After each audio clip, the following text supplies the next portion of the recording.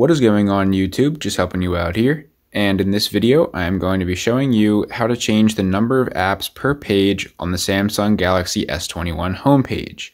Now, for those of you who don't know, this right here is my homepage, and you'll notice that the apps are organized into a grid. So here we have 1, 2, 3, 4 columns and 1, 2, 3, 4, 5 rows of apps. So you could say this is a 4x5 grid. And the apps will be organized the same way on each page that you have. Now you are actually able to change that grid, which ultimately changes the number of apps that you have on each page. And this feature can be useful for a couple reasons. Maybe you are someone who doesn't like scrolling through several pages of apps and instead would rather have fewer pages but more apps per page. In this case, you could choose a larger grid. On the other hand, maybe you are someone who prefers fewer apps or folders per page, since the icons will be a bit bigger and you may be able to better tell what they are. In this case, you could choose a smaller grid. Regardless of your preference, this is how you change it. So you are going to go ahead and pull down the notification panel, tap that gear in the top right corner,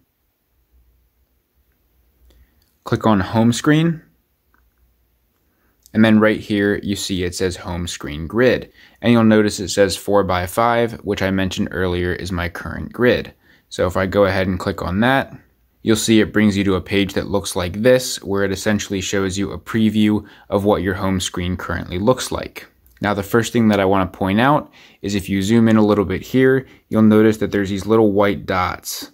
And those are there to essentially outline what the app grid will look like. Now on a page like this, where it's completely full of apps, that doesn't really help you because the apps are already there. But if I go to the next page right here, you'll see that this page is not completely full of apps. So you'll notice that if you take 4 of these white dots and form a rectangle, each of these apps fits inside that rectangle. So if you don't have a full page of apps, you can try to imagine what a full grid would look like by imagining apps in each of these rectangles. Now just below that preview, you do have a few options. So you see that 4x5 is currently selected, that's my current layout, and you can choose between that, 4x6, 5x5, and 5x6. And again, the first number corresponds to how many columns of apps, and the second number to how many rows of apps. So let's just say I decide I want to change it. I can go ahead and go through the various options to see if there's one that I like better. And once you decide you are happy with how it looks, you can go ahead and hit this save button right here, or if you decide that you just want to leave it how it was, you can hit cancel. But I'm going to go ahead and hit save. And now if we go back to my home screen, you'll see that the changes have been applied. And you can also see the entire column on the right, and the row on the bottom can be filled with new apps.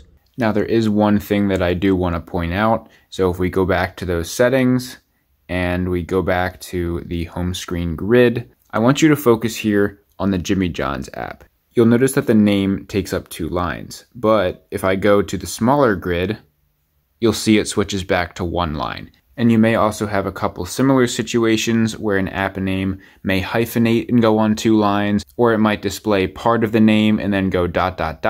And so this does make sense. With the larger grid, your apps are going to be more scrunched together and there's going to be less room for the name. And so I just wanted to bring that to your attention in case that's something that matters to you.